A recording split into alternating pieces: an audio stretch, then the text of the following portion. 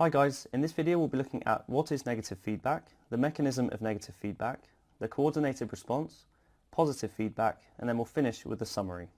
So negative feedback is a process that we see a lot of times in the body. We've talked about how organisms need to maintain their internal environment, and this process is known as homeostasis. And it applies to many factors in our environment inside the body. This can be pH, which must be maintained at about 7.35. We need to maintain our temperature so that it's not too hot or too cold. And we also have to make sure we maintain water potential so that the blood and the tissues around us have the right level of water. So how do we control these to be a constant value? Well, it's done through having an optimum point for things like pH and water potential and temperature. So an optimum point basically refers to the point at which these things are at their best value. So for example, temperature, the body temperature is around 37.5 degrees Celsius. And we have to try and keep it around this value so that all of the proteins and processes that we have work as efficiently as possible. So we call this value the optimum. We also have an optimum pH and an optimum water potential too. So if there's ever a change away from this set optimum point, the body needs to realize this and the internal environment needs to return back to the optimum point. So say for example, we suddenly enter an environment which has a lot more sunshine, or the temperature outside is hotter. The temperature inside the body is going to start going up. So we're now deviating away from the optimum. This can also happen in the opposite direction. For example, if we entered a colder area where the temperature inside would drop. Either way, we're deviating from the 37.5 value. If we increase the temperature, say if we started doing exercise, or say if we were in a desert or something, then the control mechanisms found in various parts of the body work to lower the temperature back down to the optimum. For example, by sweating, certain behavioural changes like what we might wear as clothes, and other mechanisms, when they detect that the temperature's gone up, we need to bring it back down again to keep it to the optimum level. So the mechanism which reverses the change in the internal condition is called negative feedback. So negative feedback is the body's mechanism for reversing a change so that it returns back to the optimum. So whether that optimum temperature was made to be too high or too low, whatever the body does, it needs to reverse the change so that it goes back in the opposite direction, back to the optimum. So how does this work? How does negative feedback work in the body? Well, the optimum point for the body is being continuously monitored by receptors throughout the body for various things. We have lots of different types of receptors, and we have lots of different types of stimuli that are being recepted or received. And the information gathered by the receptors is monitoring whether we're sticking to that optimum value or not. So whenever the receptor starts detecting any change away from the optimum, they need to send signals to our coordinators. So for example, we may have receptors for temperature, and these receptors will basically detect any change away from that optimum temperature, so an increase or a decrease. And it needs to send signals to a coordinator so that it is told what's changing.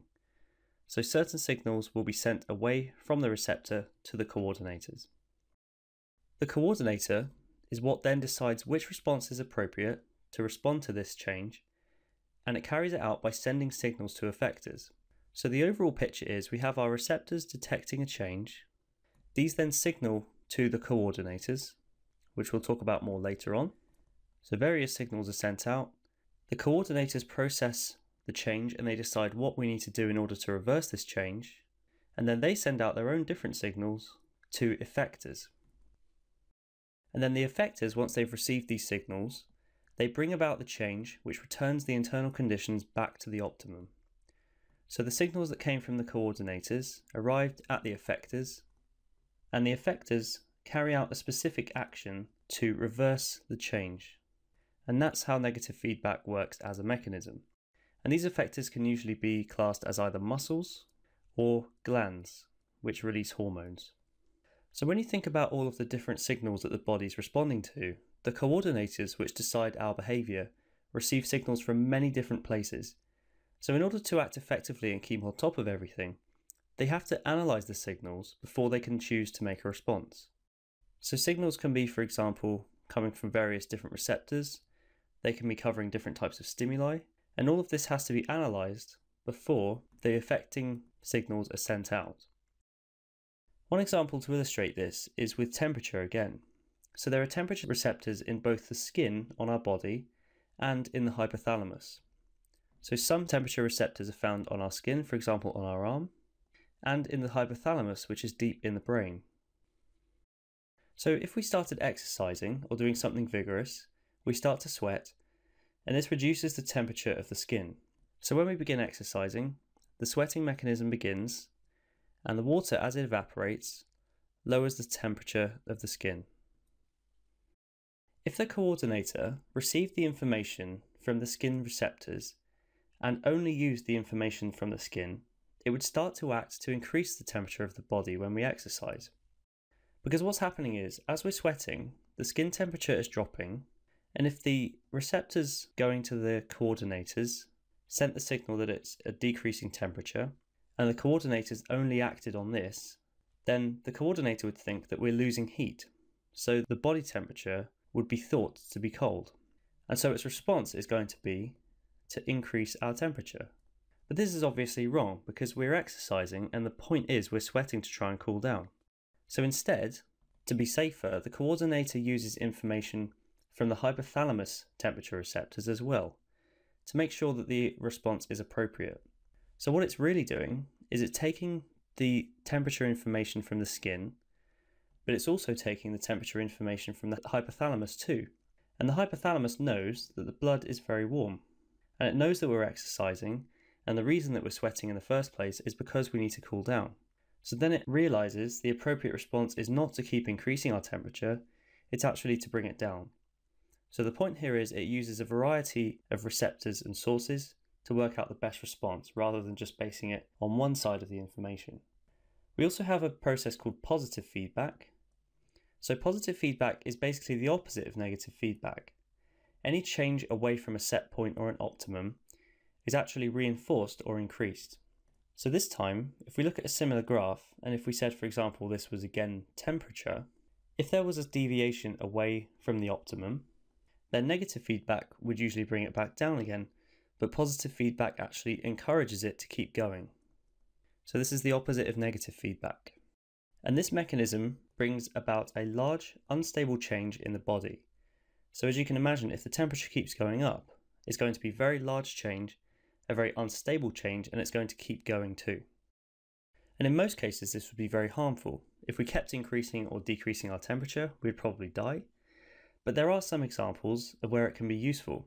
For example, in action potentials in the neurons.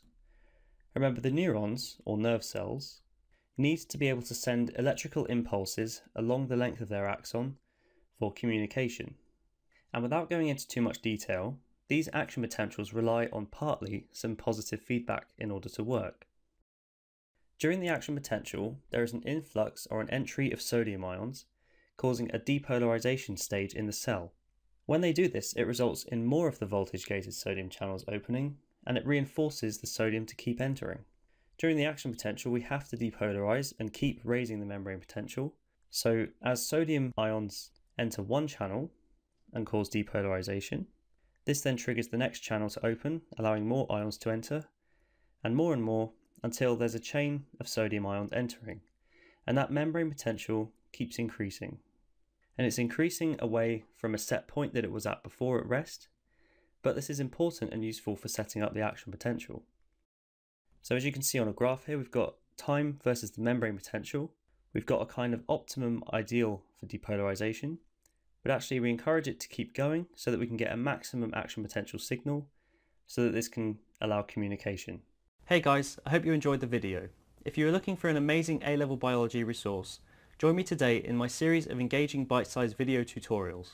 Just click the snap revise smiley face, and together let's make A-level biology a walk in the park.